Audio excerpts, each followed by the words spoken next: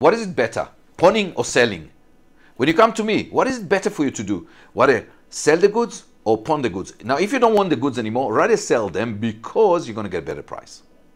If you pawn the goods, obviously I'm going to pay you slightly less because I want to make sure that you come back. Over and above that, there's an interest you have to pay. If you sell the goods, I can sell them immediately.